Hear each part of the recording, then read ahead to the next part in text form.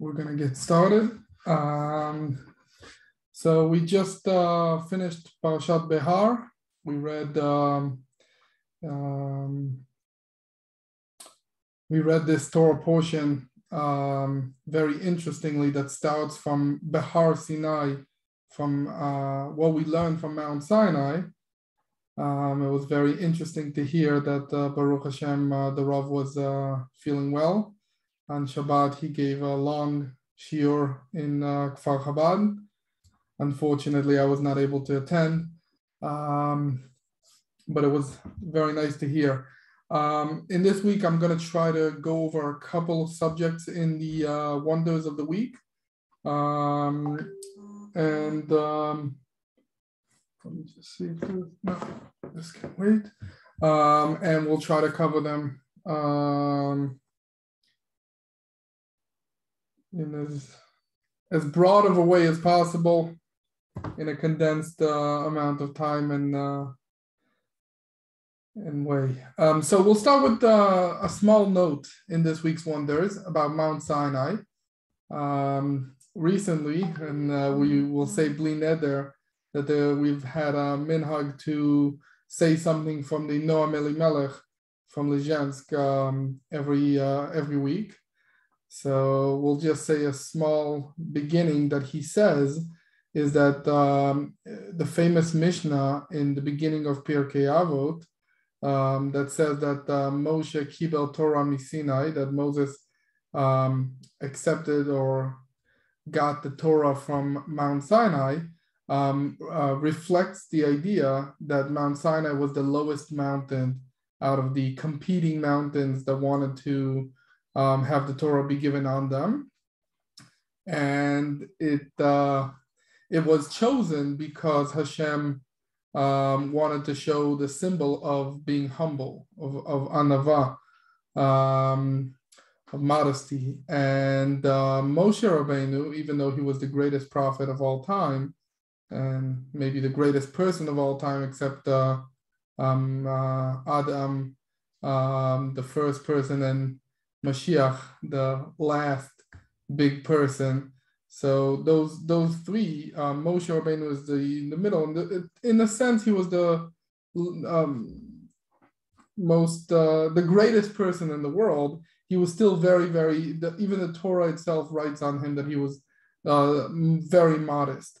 And that acceptance allowed him to accept the Torah and to give it over. But there's something else that we learned from the fact that the Torah was given on Mount Sinai. And this also has to do with, right after that, speaking about Shemitah, the sabbatical year of the land, which we're going to talk about a little bit. The connection is that Mount Sinai is in the desert. And desert is the expression of tohu. Tohu in the simple translation of desolate, but we'll translate it as very strong force. Now, the force of tohu is something that usually breaks things. That if someone is very strong about something, or something is very, very strong, many times it causes destruction. As we spoke about, the biggest energy force that we have is the eighth thumb, and that is used. It could either be used for great energy or for a big bomb. So the force of tohu, of the desert, was where the Torah was given, but it was meant to be given, meaning after it was given in the desert, it was meant to be placed in the land of Israel, which is supposed to be a place with large abilities to accept large vessels, as we call it. And these things we have to bring into Eretz Israel, meaning every force that we accept from Mount Sinai, from the Torah, everything we learn, we need to bring into this world in a way of tikkun, in a way that that is accepted and adds things instead of breaking things. We know in general that ideology is used in the world to break things. And that's not what we want to do. What the Torah wants to do is to create something that generates fruits in the world and not desolate and emptiness. So the first part of this week's we'll say that we're every week gathering to, and we also, Elazar helps us put it on YouTube. We're learning together the week's wonders for very strong health to our Rav Yitzchak Feibish ben Breina Malka, to our friend Bluma Bat Ginen Del Tova, and my son Levi Avia ben Ayala, amongst all the people that need health, all the cholim in Klal Yisrael. So the first part of the wonder speaks about the inner depth and the inner explanation of the sabbatical year of Shemitah. The pasuk says, "Shesh shanim tizra sadecha," that you should plant your field for 6 years. Uvashvi'it tishmetena untashta, that on the 7th year you should let it go and abandon your land. And the simplest question that we want to ask is why? What's the idea behind the sabbatical year? So first of all, we want to look at these explanations that we're going to say in the mitzvah of Shemitah. We want to look at it on 3 levels. There are 3 levels from the book of Sefer Yetzirah, which is a famous Kabbalah book that was written by Abraham himself, the first Jew. And it says that there are 3 levels to the world. There's Olam, the world itself, which usually is referred to as space. Shana, which is year, but usually refers to as time. And then Nefesh. Nefesh is our soul and people. So there are 3 things in the world, 3 bases to the world: space, time, and soul, and humans and people. Now we can see that this mitzvah of Shemitah has these 3 things. First of all, it's a very specific mitzvah. It's only for the land of Israel, in a specific place in the field. Secondly, it has to do with time. It's only on the 7th year. And third, it has to do with the person, meaning we know that if the land doesn't belong to the Jew, then it doesn't necessarily have the kedusha, the holiness, but on the other hand, the obligation of Shemitah. So it has to have these 3 things: space in Eretz Yisrael, time, and belonging to a Jew, to a person, to a neshama. So why? What is the reason? So the first reason that the Rambam gives actually is that the land is supposed to be rejuvenated, meaning that every 7th year you're supposed to leave the land in order so that the land becomes stronger for the next 6 years. Now this is a hard thing to say. There's lots of questions about it. The simplest question is, why is that a mitzvah? If it's a practical thing, if it's a technical thing in the world, then there's no need for a mitzvah. It will just happen. If someone, God forbid, does not observe Shemitah, then right away the land would not give fruits.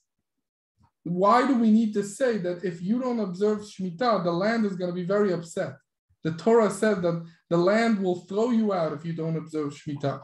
There seems to be something much deeper than the simple sense of giving the land a break. The second reason that we see also, there are different mefarshim, but the simplest reason is for the poor people. We know that when you leave the land, you're supposed to leave it for everyone. And who enjoys that? The poor people, people that don't have land, that don't have the ability to grow crop. They would be able to go to the fields and collect. But again, this reason also feels like something that's not complete, because you can always tell someone, give more donation. The simple mitzvah allows the person to go into his land and collect some fruits for himself. You just can't make it a business. You can't You can't collect in order to sell. So if that's the case, if you want to take out the profits from the people that own the land, then there are easier ways to do that. So that's the second reason, which again has a harder time for us to understand. The third reason is for ourselves. And this reason also compares to the sabbatical day of the year. It's very interesting that the world in the old days, and some places, very few places still today, has been working 7 days a week, 365 days a year. People did not have time to think. Where do we see that? We see that by Pharaoh. Pharaoh said that when the people are working, they don't have time to think about redemption.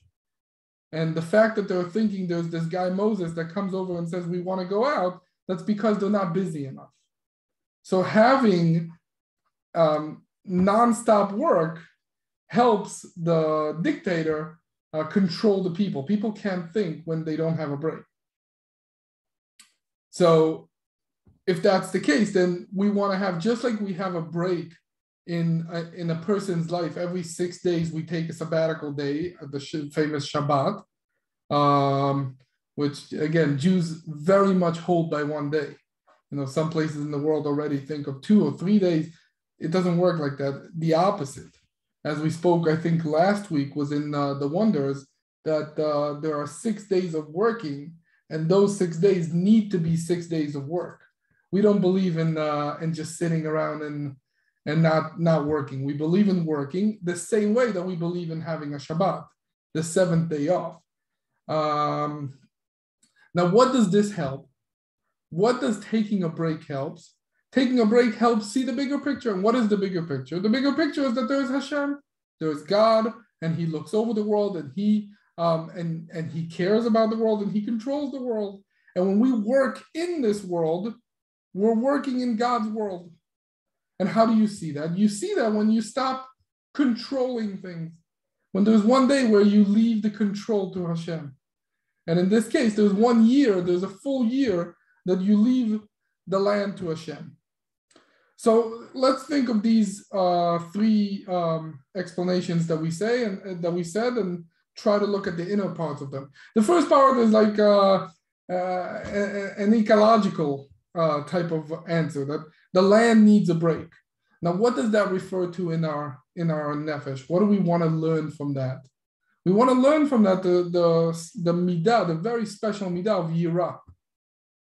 Yirah, which could be translated as fear or awe, but we, based on Rav Ginsburg's very deep explanation, translated as sensitivity. We are supposed to be sensitive. We as Jews and we as people are supposed to be sensitive to God's world. We're not supposed to go around breaking things. And if the land needs a break and you don't give it to her, to the land, then you're not being sensitive to the land.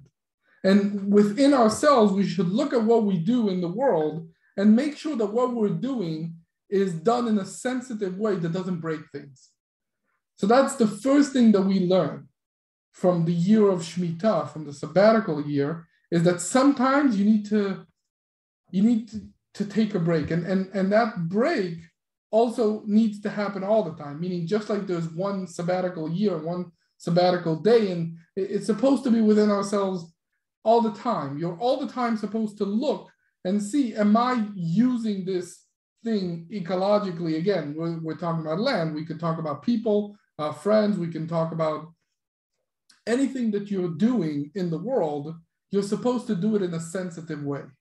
And that is the first thing, the first basis reason that we connect to Shemitah, to be sensitive. The second reason is has to do with the, if we look at the break, there's an explanation that explains in the sages that the land is supposed to have a break every 2 years, meaning 2 years are supposed to work, and the 3rd year it's supposed to take a break. So 2 years work, 3rd year break. And that's the best way that the land would produce the most. And what does Hashem tell us? Tells us the opposite. 6 years, you're supposed to work the land really hard. You're supposed to ignore the basic sense that they had back then, and some of it could be even looked at today, that the land is supposed to have a break. You're supposed to ignore that. 6 years, you're supposed to ignore that. And not only that, what you will see is supposedly in the 6th year, it's supposed to be the worst year. After you've worked the land for 6 years straight, the crop of the 6th year is supposed to be not so great. The opposite. The crop of the 6th year would last you for 3 years. For the 6th year, for the 7th year, and for the 8th year, because the 7th year you didn't plant as much. So you see God's hand really, really closely. I have a friend. His name is Ariel Ben Shitrit. He lives in Yitzhar, and he has a vineyard, grapes for, he has wine that he has, and he keeps Shemitah the best way possible, without any shticks, without any loopholes. And he saw phenomenal success from that. What do we see from this? We see that Hashem wants us to see his hands, his what's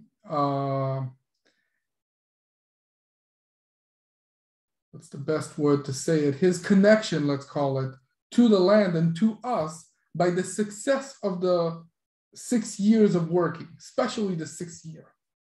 And we're supposed to really connect to that. And when we connect to that, then the 7th year is supposed to be easy to let go. If you really see Hashem's hand over you and you see how the 6 years you've had great success and you connect to it, then the 7th year is supposed to be the easiest. Okay, Hashem, if you don't want me to work the land, it's all yours. You're the one giving me the success.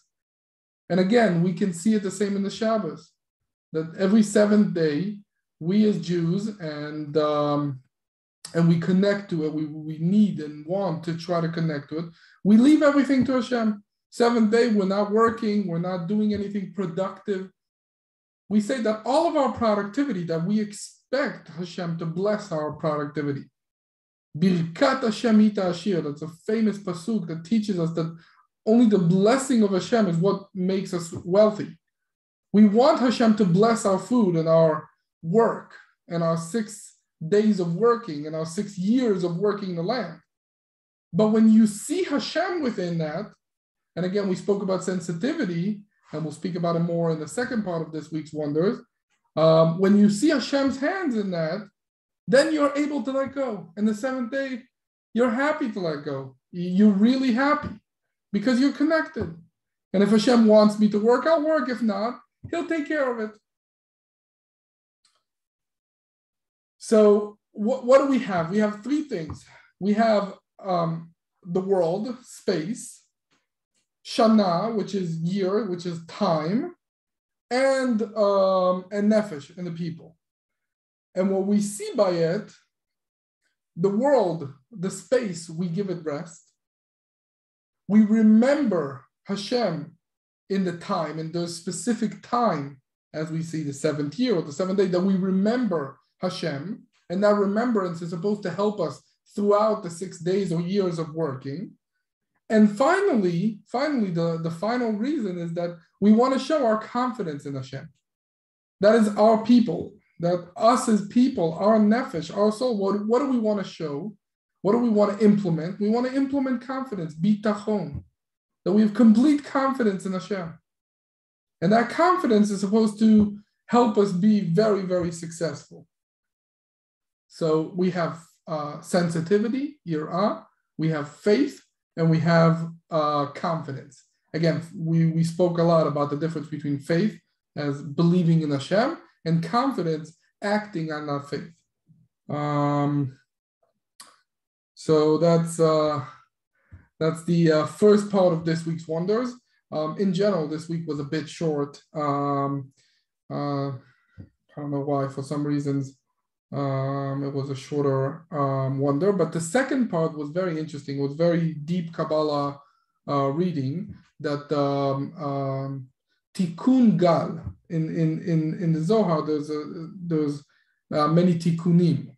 So the 33rd Tikkunim, which is just like the word Gal, which is Galenai, and also Lag as the 33rd day of the Omer. So the Tikkun 33 speaks about something that has to do with sensitivity and love.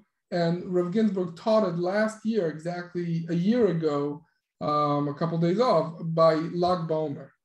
Now we will say that during that time, we were all aware of the unfortunate tragedy that happened in Miron, where there was a lot of people at the same place at the same time, as we spoke about the place and time. And unfortunately, 45 people were passed away, were crushed to death, unfortunately. Now, very interesting that the word Geula, which is how Rav Ginsburg spoke about this, and this is before we knew, is numerically the number 45, Mem Hey, which is which has this tragic relevance to the 45 people that passed away in Meron.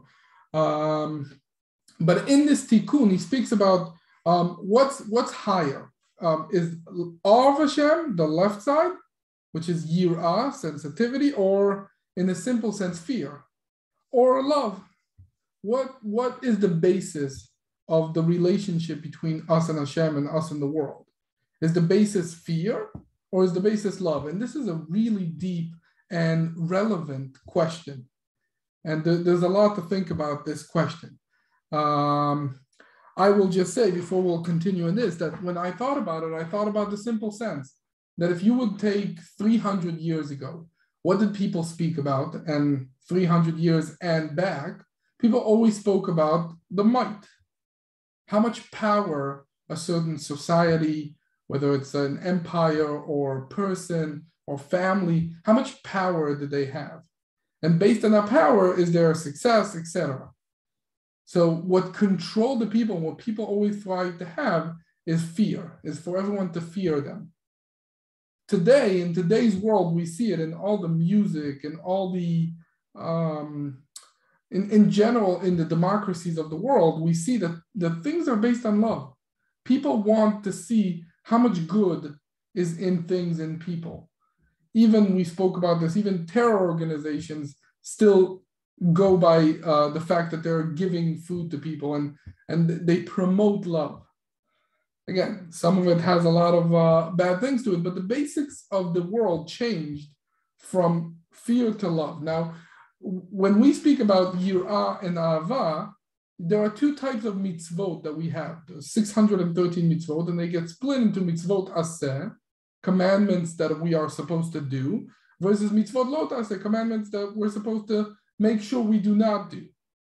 So the simple sense in Tanya, it explains that the source of the things of the mitzvot that we're supposed to do is, like, for example, put on tzitzit, is the source of it is love. We love Hashem, and therefore we do mitzvot taseh, the mitzvot commandments of doing.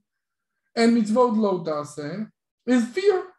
We have fear of losing Hashem's ways in the world, and therefore we don't do something bad, like we don't do any theft of different types. There's people theft and regular theft, and we get away from bad things. That is the simplest sense. However, there's a very deep teachings of Rabbi Miparich, and in general that we learn that even yirah is a mitzvah. So having sensitivity or fear or awe of Hashem is a mitzvah taseh. So the source of fear, of awe, is love. So everything comes from the higher level of both of these is a higher level of love. What is the difference between these two things? The difference is that the simple sense, when I'm doing something for Hashem, the love is seen, is something revealed, that you can see the love that I have for Hashem. And when I'm trying to not do something bad, it's concealed. Now, again, you can think about people and ways of life in general. There's a saying that you can either run towards something or away from something, and we spoke about it. That the common sense is when you run towards something, then the love is revealed. You're revealing that you want something. When you're running away from something, then it's hard to say what you are about. I can say what you're not. And now what are we supposed to have? We're supposed to have faith. Faith in mitzvot has two levels to it. The first faith is that you're doing the right thing. Even when you're running away from something, for example, when you're running away from, let's give a simple example that everyone connects to. When you're running away from stealing, there's something that, you make sure that you don't walk by a store that doesn't have anyone watching. You're running away. You're putting borders between yourself and bad inclinations. Why is that? So there's two senses. The first sense is that that's what God wants. Connecting to God in the simplest way, that this is his commandments and I'm following orders. But the inner sense of it is that not only that, as we spoke before, there's supposed to be a tikkun. That when I'm not doing these things, I'm supposed to create a bigger vessel that allows for good things to happen, both in me personally, inside me, and outside in the world. So what's the word is emet. Emet is emunah, mitzvah, and what's the third one? 1 second. Oh. And tikkun. I think that's it. 1 second. So, okay. So now what is different? We spoke about today's world, that things change. What changed in today's world? What changed is that people do tshuva from love. Normally, why would someone do tshuva? Why would someone get close to Hashem? Because he doesn't want to end up in Gehenna, in a bad place. Both in this world, the next world. But that's not why we see many people today do tshuva because they want something better. They want to do good for themselves, for their friends, for the world. They want to do good and they find the way of Hashem to be a good thing. So their tshuva is something extraordinary, something not normal, more like a Mashiach. Mashiach is something that's not normal.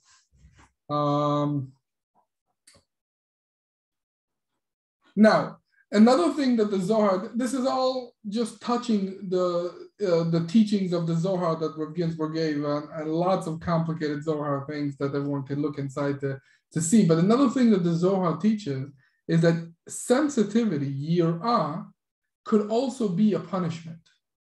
Someone that does mitzvot ends up with the right sensitivity. He's sensitive to Hashem. He understands how this works. Someone that does not do chas v'shalom mitzvot, what is the punishment? The punishment is the wrong sensitivity. We see it today tremendously with different conspiracy theories and different people are scared of things that really that there's tremendous amount of fear of of something that's not necessarily completely real or realistic. And why is that? So what the Zohar explains is that is punishment on its own. That the punishment for sinning is that you become unsensitive to the right things. And you become sensitive to the wrong things. As they say about a sensitive person, that you're too sensitive. What is that sensitivity that's not good? Sensitive to things that are not correct, that are not right, that are not true, or sometimes they are true, but they're very rare, etc. So the wrong yirah can lead you to a very bad place. And therefore, a person wants to do mitzvot to connect to the right sensitivity, to understand Hashem and his ways.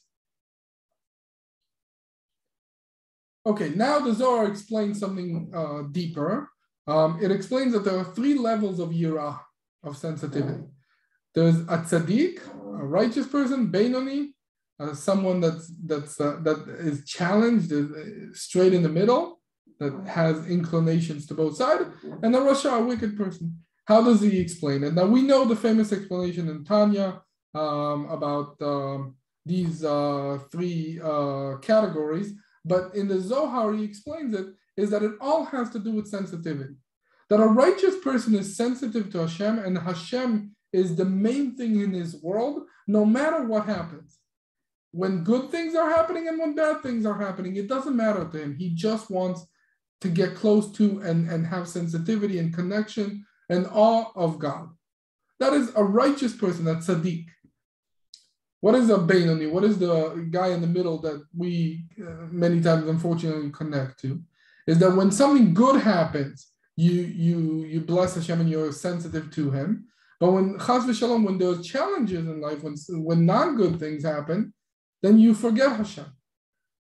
Now, the Rav explains very much in the class that it doesn't mean that the minute that something happens. When something happens, when there's pain, we scream to Hashem. We ask. But the problem is when things don't get better necessarily right away. What happens? Someone that is not connected can lose his sensitivity of Hashem. It says that even a Ganav, even a thief, when he's in trouble, he screams, "God help me." But it doesn't mean that 5 minutes later he'll remember Hashem. So there's a difference between screaming and living in sensitivity, in yirah of Hashem. And a Beinoni many times could forget Hashem in the times where things are not going well. And that is the challenge of a Beinoni. But a Rasha, a wicked person, doesn't matter to him. Good things, bad things, he doesn't want to have any connection.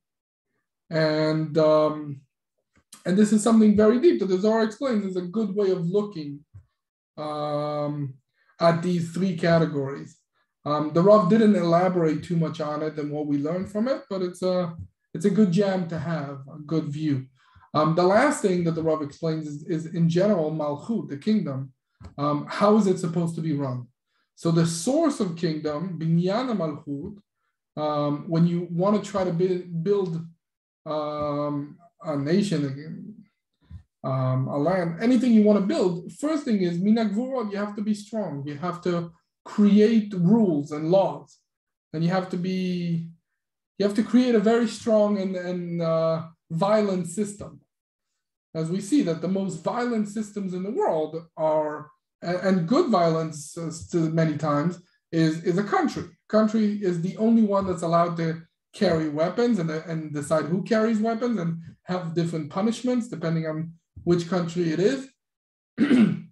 But the goal of these weapons, and that is the goal of a kingdom, is to have love, is to allow everyone to connect together in good ways. So as we said, that fear is the basis that on it you're supposed to have love. Who is different about that? King David. King David, we know that everyone loved him so much, and that's why they made him king. His kingdom was accepted based on love, not based on a King Saul, for example. The nation, everyone needed someone to protect them, so they chose the best guy to protect them, to create a kingdom. But with King David, everyone loved him. And that's something we're looking for when we're trying to bring back the kingdom of David, Mashiach. We're looking for someone that everyone will love. And again, this generation, it's very easy to see that you can connect to you can connect to a celebrity or someone very famous that you're saying everyone loves them, and therefore he's going to be king. After that, there are definitely rules that have to be set, but at the end of the day, the goal of the rules is not to create great sensitivity, but rather the opposite, to create great connection. Where do we see that it went wrong like that? We see it by Solomon. That King Solomon, everyone loved him. It was great times, but at the end, people became very rigid. And when his son became king, the people came to him and said, "We want you to be more lenient."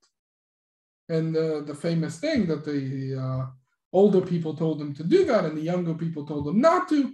And he decided to go with the younger people and say, no, I'm going to be very rigid. And then more than half the nation disconnected from the kingdom. So we see that the inner sin that's expressed here is not connecting the nation. We are all supposed to be connected. I mean, in a small sense, you can see it even in today's world, that everyone sees the country as a place that they're supposed to, everyone wants that the police will be something people fear, but they want to connect to the place that they live, to their country, based on love, based on what good it does to the world, which is, again, a small sense of a side of Geulah, of the end of the redemption. The way it's supposed to be is that everyone is supposed to love and connect to the system. We'll say one last thing, and then we'll take some questions. That there's two types of fire. We light the fire. This week we're going to have Lag BaOmer. We're going to have the fire that we light every Lag BaOmer for Rabbi Shimon. And what is that fire supposed to do? So we're going to say two things. One is it's supposed to spark the light that we have for Geulah, that we're supposed to have a very strong connection, strong spark and strong fire for Geulah, for redemption, for the right way of living. And on the other hand, supposed to burn the borders that created, that Galut created. That when we are in exile, when we're so far away, we create all these borders.